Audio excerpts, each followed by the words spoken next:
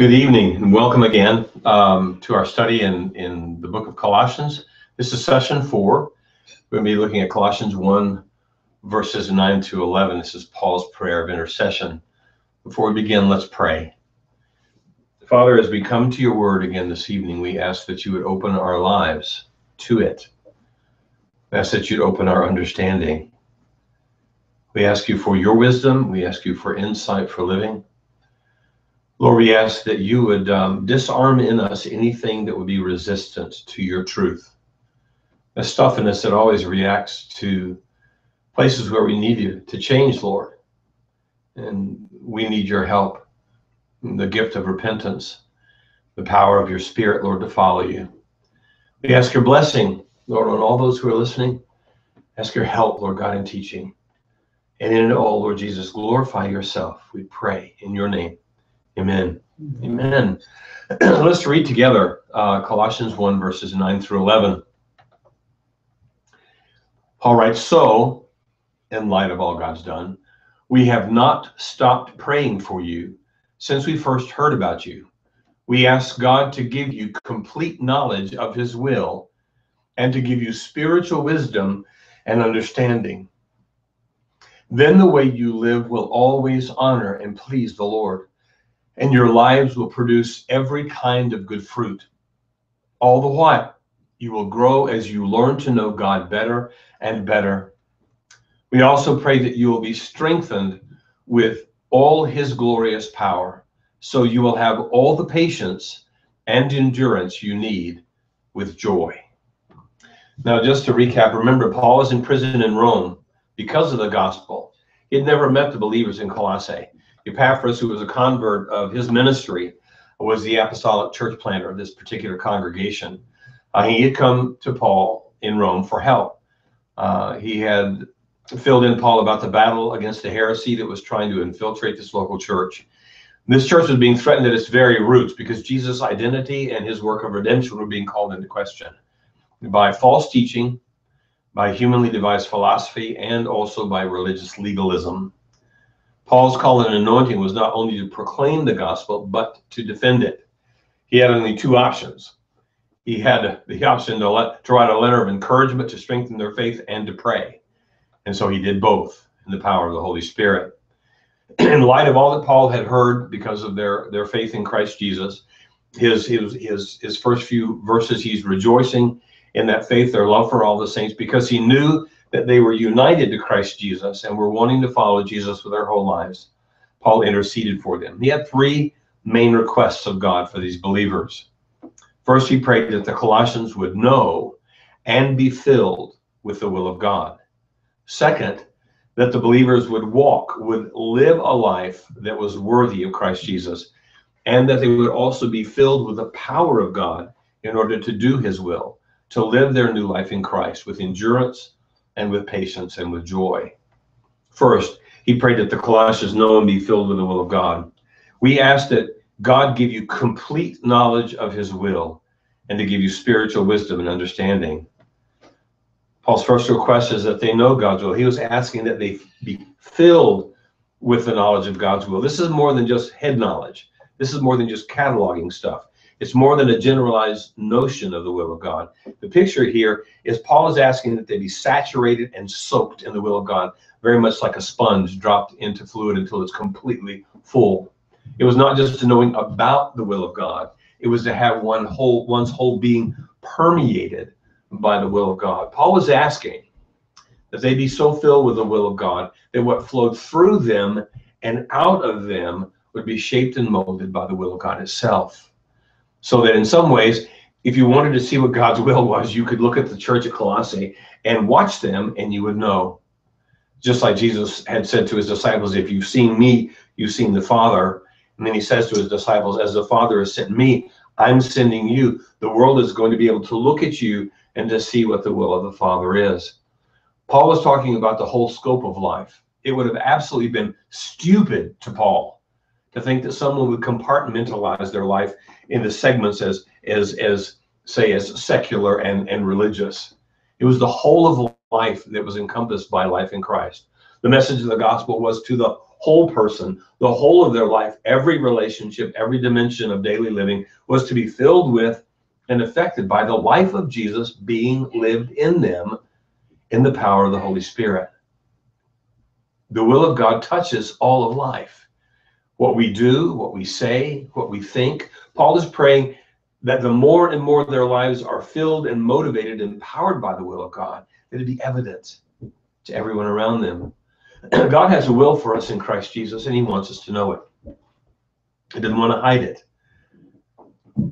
He wants us to know it, to live it, and to experience the richness of being vitally connected with God himself, eternally connected with God himself. We are meant to know that life and to grow in that life and to be filled with the knowledge of that life.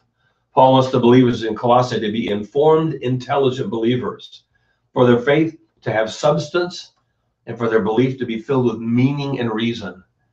It's not just a religious thing. It's not like some sort of metaphysical lapel pin they were supposed to wear. It was meant to be a way of living. The knowledge of God's will is the foundation of all Christian character and conduct. It is a knowledge that both grasps and penetrates into the object of that knowledge itself, which is God. Paul is praying for them to be filled, saturated with the Lord himself. The will of God expresses the person of God. It gives deeper insight and causes us to see more clearly the connection God has given to us in making us heirs of the kingdom of God in Christ Jesus. Paul is praying for the church, for the perfection, for the deep and accurate comprehension that comes from knowing the will of God. It's an intimate knowing. It's not some sort of windy speculation, but it's true knowledge. And such knowledge was meant to pervade one's whole being, your thoughts, your affections, your purposes, your plans, your decisions and actions, all of life. Such insight for living is meant to work powerful change in us and to liberate us from deception, from compromise. Paul in 2 Corinthians chapter 10, verse 5 states, "We demolish arguments and every pretension that sets itself up against the knowledge of God. And we take captive every thought to make it obedient to Christ." Because the reality is anything that is contrary to the will of God is not going to work and to bring about human flourishing. It's not going to cause life to be whole and complete. It's not going to fill us up. It's not going to be what God intends for us to be. The point is this: God tells us what makes for life and how we're to live, and what he tells us is his will. Therefore, it makes logical sense to study what he said. We must study God's word if we're going to know the whole purpose of God, even in a broad sense.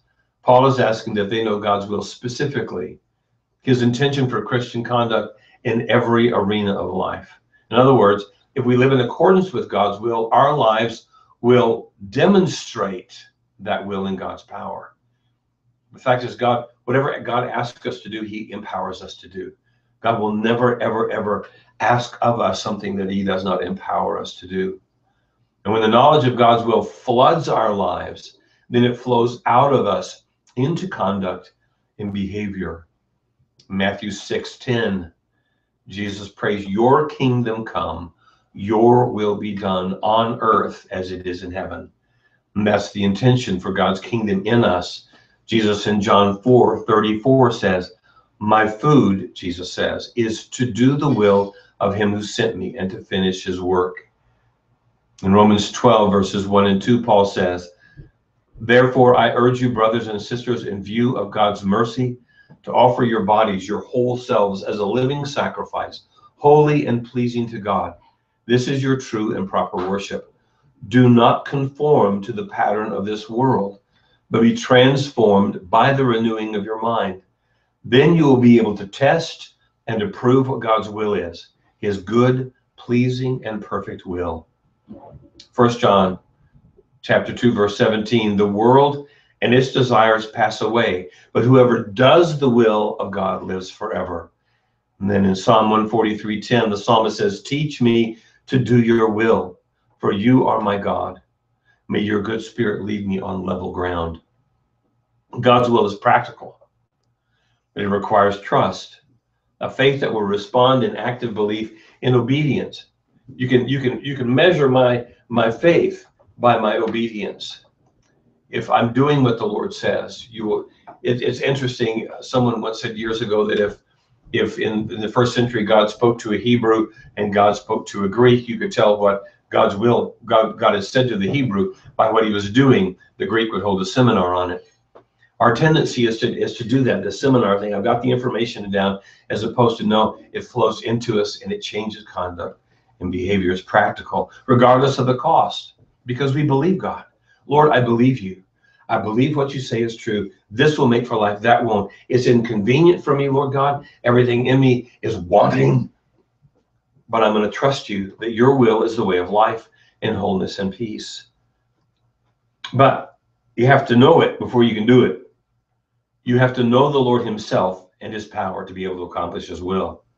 We need to know God's will in general and in principle, so as to be able to apply it to particular situations and to have it in mind in dealing with emergencies. There are certain things that we don't have to pray about.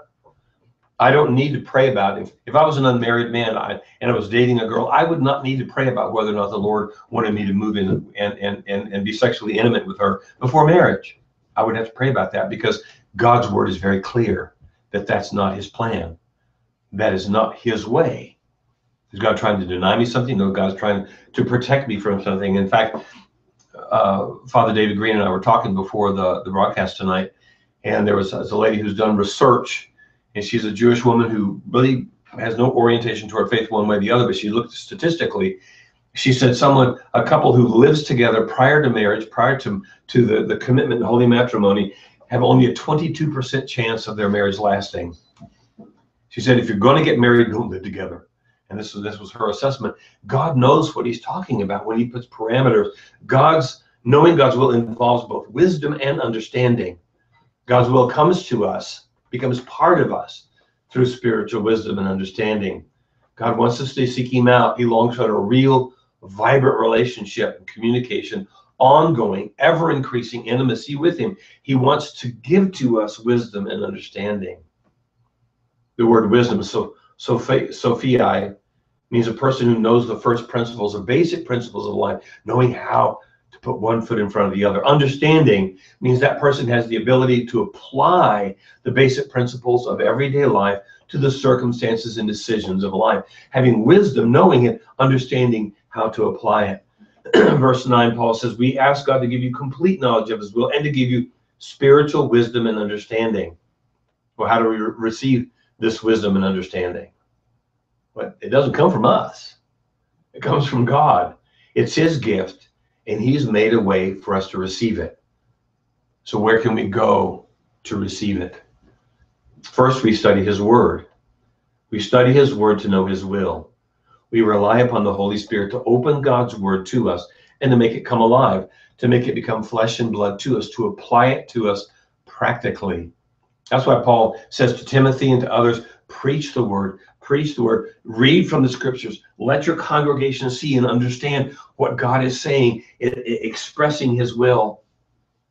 John 20:31, John writes, but these things are written that you may believe that Jesus is the Messiah, the Son of God, and that by believing you may have life in his name. These things are written for us to read and mark and inwardly digest. So it becomes part of us. Paul in Acts 20:32 writes, now I commit you to God and to the word of his grace, which can build you up and give you an inheritance among all those who are sanctified. Romans 15:4 reads, for everything was written in the past was written to teach us, so that through the endurance taught in the scriptures and the encouragement they provide, we might have hope. 1 Corinthians 10:11, these things happened to them as examples and were written down as warnings for us, on whom the culmination of the ages has come. 2 Timothy 3:16, all scripture is God-breathed and is useful for teaching, rebuking, correcting, and training in righteousness. 1 Peter 1:22, now that you have purified yourselves by obeying the truth, so that you have a sincere love for each other, love one another deeply from the heart. In 1 Peter 2, verse 2, like newborn babes crave pure spiritual milk, so that by you may grow up in your salvation. So studying the word. Want to know God's will? I need to be in his word. Secondly, always in conjunction with studying God's word is praying through his word. We ask God for insight and application. Holy Spirit, when I come to study scripture, I'll open up the word as I'm studying or reading for devotion or for study or preparation. Say, Lord, open my heart. Teach me, Holy Spirit. Jesus said the Holy Spirit would take his things and make them real to us, would lead us and guide us into all truth. So in praying the word, the Holy Spirit gives insight for application. Ephesians 1:17, Paul writes, I keep asking that the God of our Lord Jesus Christ, the glorious Father, will give you the spirit of wisdom and revelation so that you might know him better, that the word of God come alive. James 1:5, if any of you lacks wisdom, he should ask God, who gives generously to all without finding fault, and it will be given to you.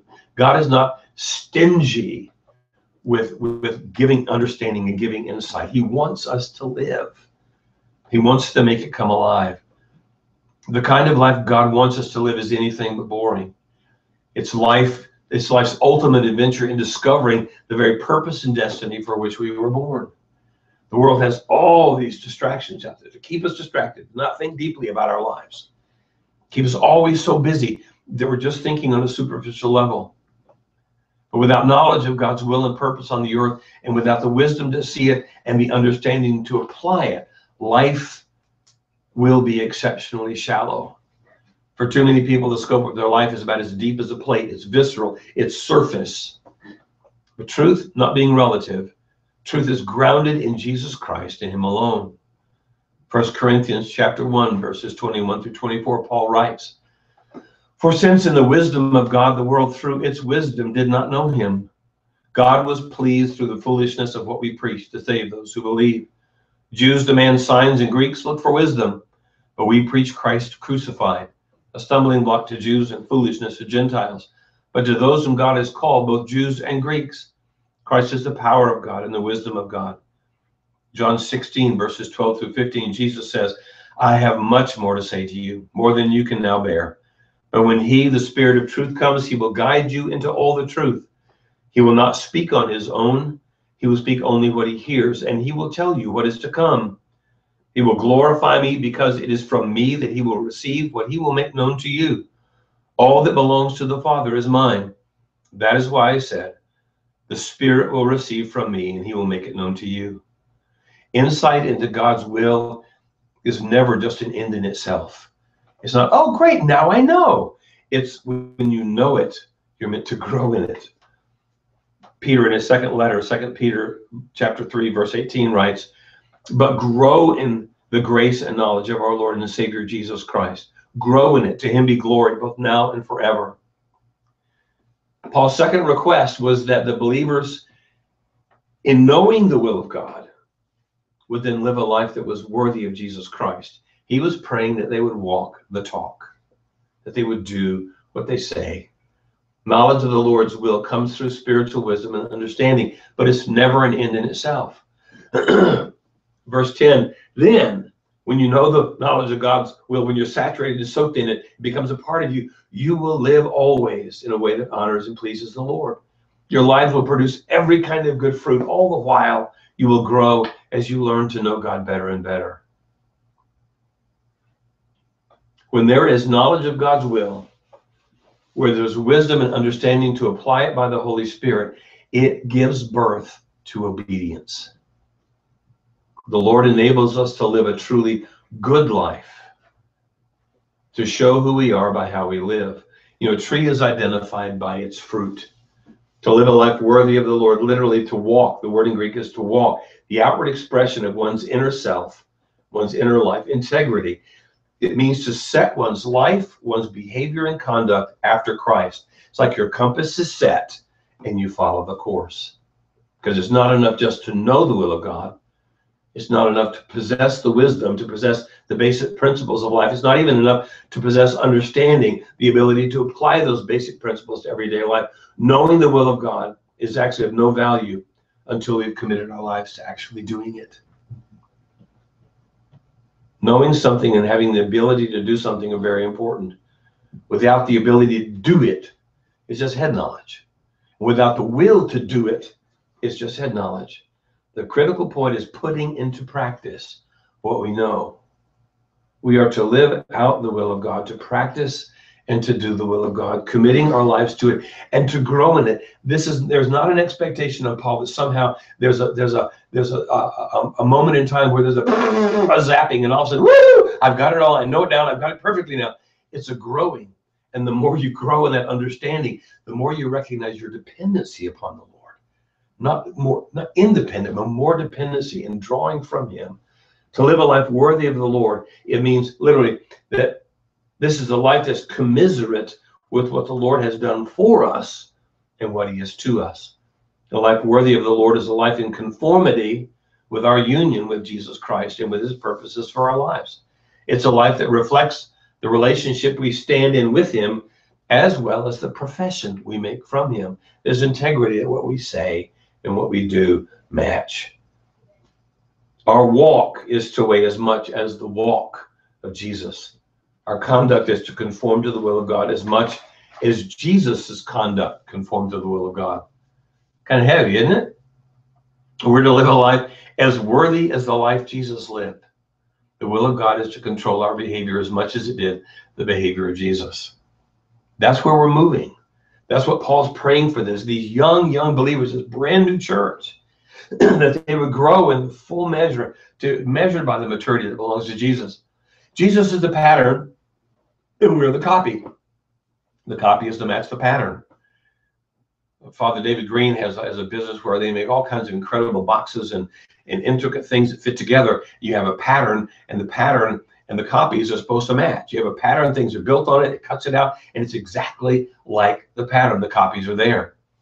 Or as John states in 1 John 1:6, whoever claims to live in him, in Christ Jesus, must live as Jesus did. Wow. So what does that look like?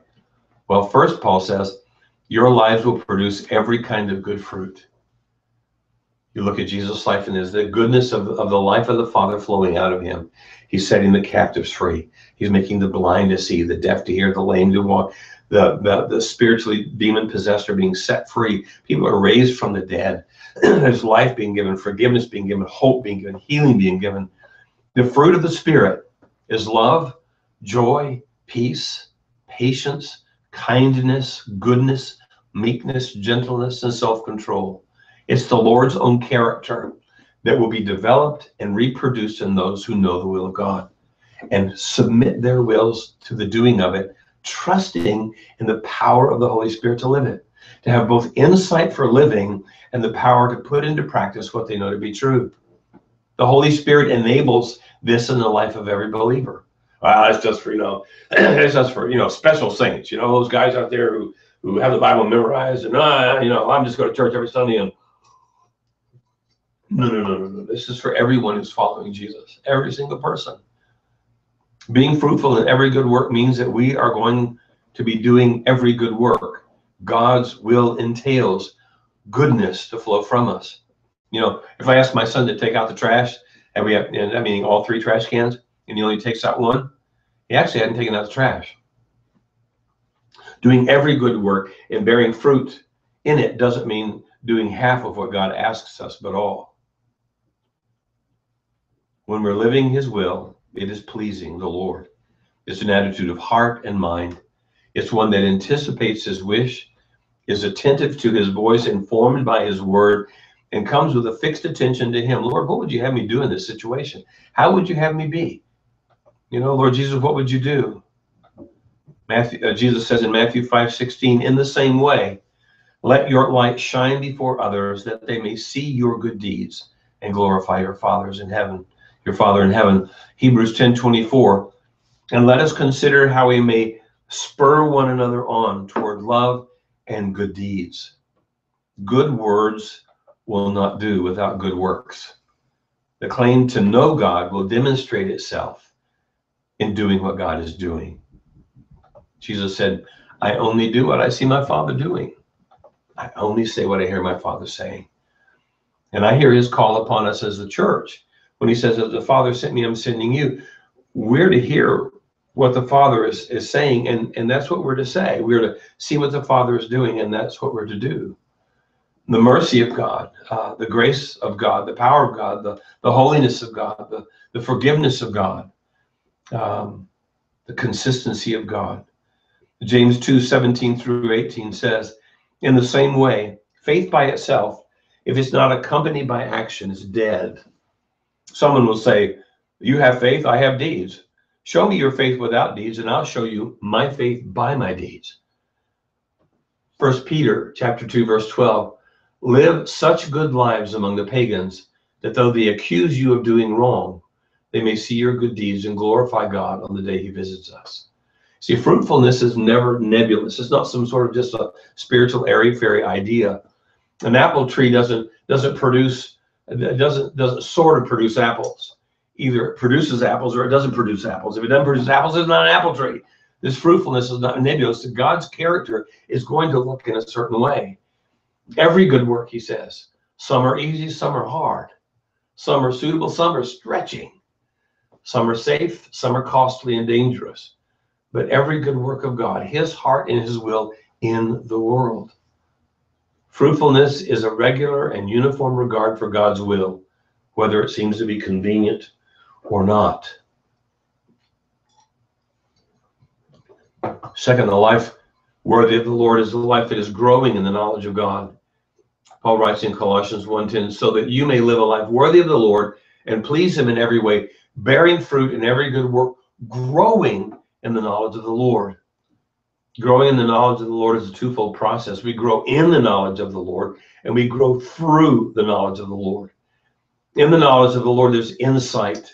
Through the knowledge of the Lord, there's obedience to that insight. When I'm obedient to what God does, it opens my heart to understand him more.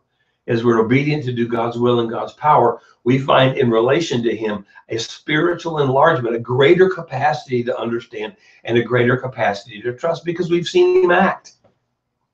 Luke 19:17, Jesus is giving in one of his parables, well done, my good servant, the master replied, because you've been trustworthy in a very small matter, take charge of 10 cities. In Mark 4:23 through 25, Jesus says, anyone with ears to hear should listen and understand. Then he added, pay close attention to what you hear. Pay close attention to what you hear. The closer you listen, the more understanding you will be given, and the more you will receive, even more. To those who listen to my teaching, more understanding will be given. But for those who aren't listening, even what little understanding they have will be taken away from them. You see, and to the Hebrew mind, to hear meant to do. Hearing and doing went hand in hand always. When you hear, O Israel, the Lord our God, the Lord is one. To hear meant to do. And Jesus said, if you've got ears to hear, then hear. It's not just the, oh, I hear my tympanic membranes in my ears are picking up the vibrations and I understand your words. It's receiving it in order to do it. The investment of obedience to do what we do know allows the Lord to teach us and guide us more. The more my hands are open, the more they can be filled. Sometimes, brothers and sisters, we don't seem to hear what the Lord is trying to say now because we haven't bothered to do what he has already said before. And there have been times in my life when I felt just kind of, well, Lord, I read your word and there's the application, but what are you saying in terms of guidance for the next steps in my life, in ministry? What is it? And if there's a silence, I go back. Say, Lord, is there something you said to me before that I missed or that I just neglected? And I've had the Holy Spirit lead me back. Sometimes it's in a journal. Sometimes it's just, it comes back in the memory. But the Lord reminded me when he spoke to me about a certain thing that I neglected. The minute I apply my heart to that and trust his power to do what he said, I found the doors open up and there's greater insight and understanding. The greater the fruitful obedience to doing the works of the Father, to do justice, to love mercy, and to walk in humility with him, the greater the increase of the knowledge of him. There's growth and there's maturity. The question can remain, how do I grow in my knowledge of the Lord? How do I gain personal knowledge and relationship with him? Well, we don't know God because we just know about him. Knowing the Word of God, even by memory, doesn't mean that we know God himself, not in a personal and intimate way. Jesus said to the Pharisees, you search the scriptures. They had to memorize chapter and verse, the law, the prophet, and the psalm, memorize. He says, but they bear witness to me. You have all this knowledge, but no relationship at all. The way we get to know the Lord is the same way we get to know anyone. You spend time together with him. You're spending time in his word. You're asking, what does this mean? How does it apply? We associate with him. We associate with those who know him. We share with him. We're sharing all the details of our life. We're not being religious in our times of prayer. Our life becomes an ongoing communion with him in situations and circumstances, driving in the car, brushing your teeth, taking a shower, wherever you are, in every situation, your heart is turned toward him for insight, sharing with him, listening to him, fellowshipping him, the sense of walking with him, that your life is lived in reference to him, to know, to go, and to grow. With the knowledge of God's will and with the wisdom to apply it with understanding, we can live obedient lives by his grace. Obedient lives are active and they're fruitful. And fruitful lives are progressing and maturing lives. Growth comes through habitual action. Hearts are opened by learning to rely on, trust in, and follow the Lord. There's growth through firsthand experience of the knowledge of God. Rain and sun are to plant growth, as the knowledge of God's will and obedience are to spiritual maturity. Firsthand experience shows us that we're not sufficient in ourselves to think of as anything good coming from ourselves. We need the Lord. You know what? I think we're going to have to wait to finish these last verses till next time, because I don't want to wear you out with too much stuff. Let's pray. Father, we want to know your will. We want to know you. We want your will to saturate our lives, to inform our behavior. We want you to empower us to be obedient to you. We want, Lord God, the gift of repentance where we're wrong-headed, where our thoughts need to be renewed. Change them, Lord. Change us, because we want the world to be able to see who you are as you live your life through us. Lord, bless your word to your people in Jesus' name. Amen.